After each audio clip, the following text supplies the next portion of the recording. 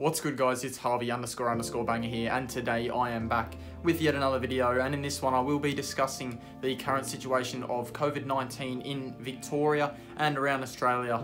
So unfortunately, obviously I can't really talk about it globally, but if you are somewhere outside Australia, let me know in the comments down below how your country is handling the virus and how you're trying to protect against it, because I know here we're doing everything we can to try and stamp it out as quickly as possible. But moving on, I thought I would just share my thoughts on what's happening currently where I'm from in Melbourne, in Victoria, the state of Victoria. We entered a state of emergency a couple of nights ago, and we have now progressed into stage 4 lockdown. What this means is that you can only exercise with 2 people outside. You have to do it within a 5-kilometre radius of your home, and you only can go out for the essential needs. Many businesses are closing. I think my family's business will be closing, which is very unfortunate, and a lot of people have lost a lot of jobs already and a lot of money, and that is only unfortunately going to continue to happen. Now, the reason this virus is still a thing in Australia, obviously you can't just stamp it out, but the other states have attempted and have successfully stamped it out for the majority of their state. Unfortunately, here we have a few struggling idiots that just refuse to follow the rules. They don't stay home when, obviously you have to stay home. It's quite self-explanatory. There's a bloody virus going around. You have to stay home. Going out for the wrong reasons, doing the wrong things, and people travelling interstate when the borders are closed. A recent example was a couple of, well, I don't want to say anything rude, but not very, pretty ridiculous, dumb-looking women that decided they were going to travel from Victoria all the way up to the top of the country in Queensland, where they have no COVID cases really.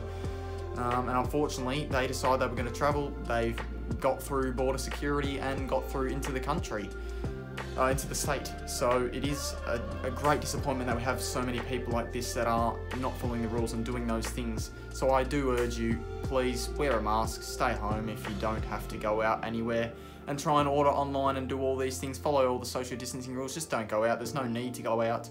You can exercise, obviously do, but if you can in your house, do it in your house. Don't need to go outside for that. But another thing is as well, our government has done a fantastic job, I believe, of trying to contain this virus, and I think that it is really a shame that the government has unfortunately come under a lot of scrutiny from the general public, which is a real disappointment, because I think they've done everything they possibly can, and it's not their fault. Yes, they have made a couple of mistakes along the way, but that is always bound to happen. They're dealing with a global pandemic that's killing many of their citizens, and also the people around the world, and destroying people's lives and their families' lives, which is, it's such a sad time in the world. It's such a tough time in the world. But these are the problems we have here. People don't believe in the virus. People don't support the government at all. So we urge, obviously around the world as well, wear your masks. I know in the US now they're sort of enforcing it. I find it very weird. In other countries, they don't seem to be taking it as serious, and they're having way more deaths than we are. We're having about 4 or 5 deaths a day, and these are only people in the age 90s and 80s and those sorts of ages. But it is, obviously it's still a thing. It's still very prominent around the world.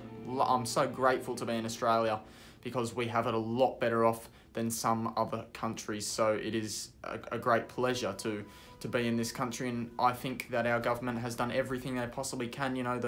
I fully support the Black Lives Matter movement, but I think that rioting and protesting, especially here, was not the way to go, and unfortunately we did do that, and that has unfortunately helped in starting a second wave, as well as the uneducated security guards, as well in hotel quarantine, that were spreading the virus without even knowing what they were doing.